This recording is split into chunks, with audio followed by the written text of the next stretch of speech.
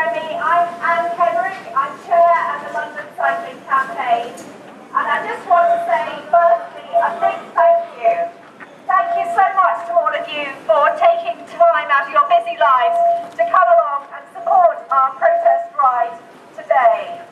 Thank you especially to the marshals, to the police, and to all of you who publicised the event to make sure we had such a fantastic turnout. Of course, I recognise some of you from last Friday when we met at Holborn East to mark the tragic death of the young French student Philippine de Gérard Ricard, who died outside Aldgate East Station. It was appalling that we had to meet and show our horror at her death.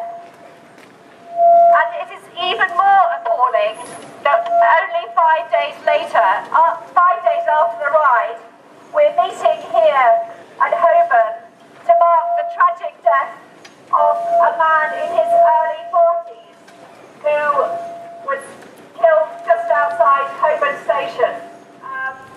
So really, of course, the first thing we want to do is to say how much we send our sympathy to the friends and family of the victim at Holborn just yesterday morning at 9 o'clock.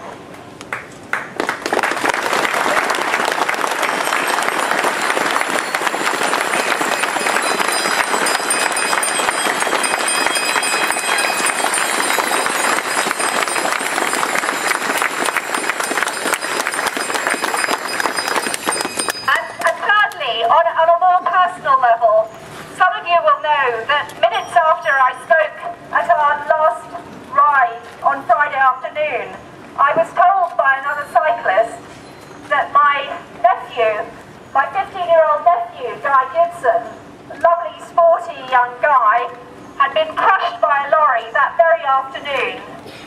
The lorry had not indicated, the guy had not looked in his mirrors, he turned left, and Guy is now in hospital.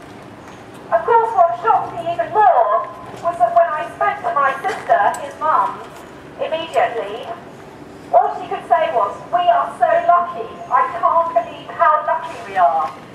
I mean, what has it come to when a mother says how lucky she is that her son is lying in hospital with a fractured pelvis and quite likely won't walk for the next 6 months? I know it's a personal thing, but it really brought it home to me. And everyone I've spoken to this evening has had experience either themselves or of a friend or of a member of the family who has had an accident one way or another in London. Obviously, these things are complex. We can't change things overnight. And the Mayor, in his vision for cycling, recognises that we do need to protect cyclists on dangerous roads. Aldgate East was an example of an appalling situation. Holborn, obviously, we've seen there are a lot of lanes there. Cars don't necessarily need to know where they need to go, where the cyclists are going to be. There's a lot of work to be done. But what we need now are actions, not words. We need actions. There are more and more cyclists cycling in London, and we need to know that we can get on our bike to go to work and arrive safely. Yeah!